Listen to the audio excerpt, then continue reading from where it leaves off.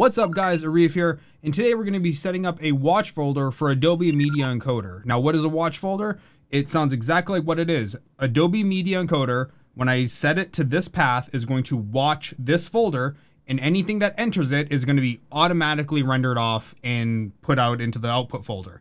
It's really simple. It's great for if you're doing big renders and you want to do them overnight, or if you have a second computer like I have on this video here. I want to set it so I can go from my primary computer to my server and just have the server render it off. That way my main computer is still open for me to do more work. Now, as you can see here, I've already got Adobe Media Encoder open, but before we do anything with Adobe Media Encoder, we need to actually create the folder. So I've opened up this PC and I'm going to go to my Sputnik network drive. Now, why my network drive is because I want to be able to pass folders from one computer to the other. And this is where I just do it all in the network system. For each computer has one drive dedicated to shareable access. So I've created a Sputnik video upload because it's going to be uploaded from all the other computers.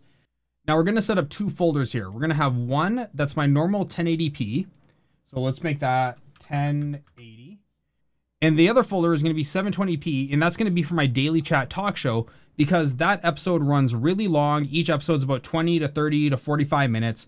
And at 1080p, those files can get exceptionally large. So I want to create a 720p folder.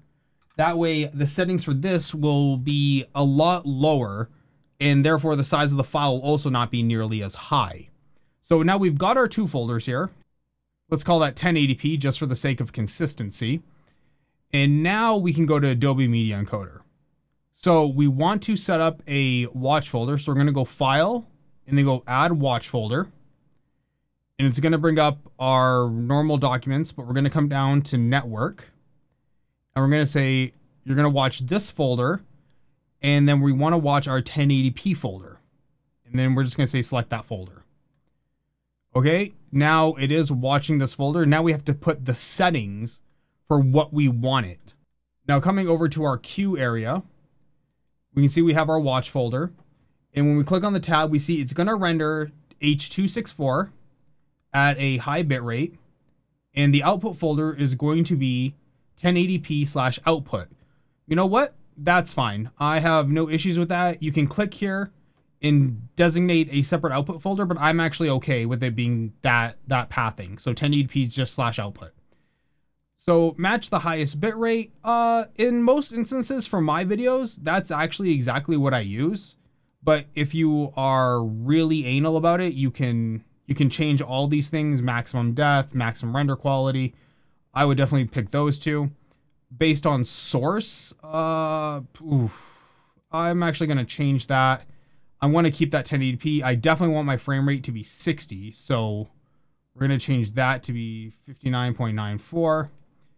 Okay, and then the aspect ratio, we're actually just going to keep it based on the source because most of everything is going to be 16:9, and I really doubt I'll ever have anything different. If this changes, I can just come back in here and change it to whatever I need it to be. But for the time being, we're just going to say base it on the source. TV standard, not a big issue. And then we have a little bit extra stuff here. So VBR1 pass.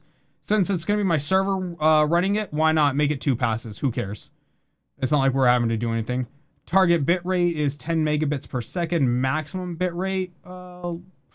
Let's up the max to about 17. Let's make the max 17. We can just click it here. So 17. Ooh. And let's go back up to here, back at custom. I guess hitting enter was not the greatest idea. So 17 there, and our target is 10. So that looks good.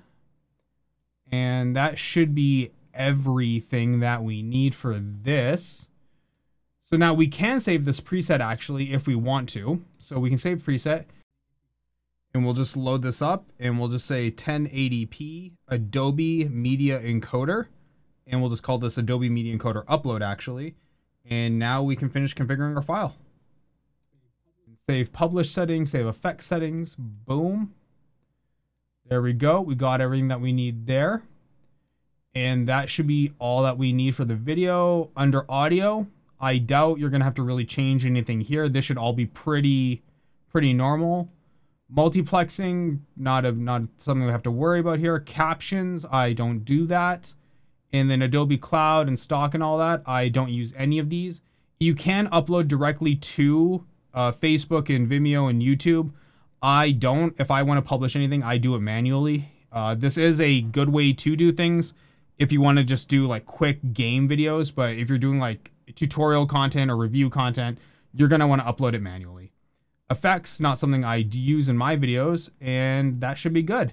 So now when we click OK, boom, there it is. So now we've set it up so that way our 1080p folder is going to be monitored. So we'll just dump our projects in here and then the output will go. So that's really it. So let's take it for a test run. Here we are looking at Mir, which is my main PC. This is the PC I do all my editing on. And we're just going to pick one of my older videos that I haven't bothered to delete yet off the video cache. So we'll pick this Breakaway 1 video. And we're just going to go into our network and just transfer it over to Sputnik through the window sharing app. Once it's up there, you'll see. Now it should be auto rendering, but I actually forgot to include the Adobe Premiere project file. So once we upload that file, now it will auto start rendering our video just as we have it set out in the timeline. And there you go. Just like that, automatically, once the project file has been picked up, it will start to render off from the folder.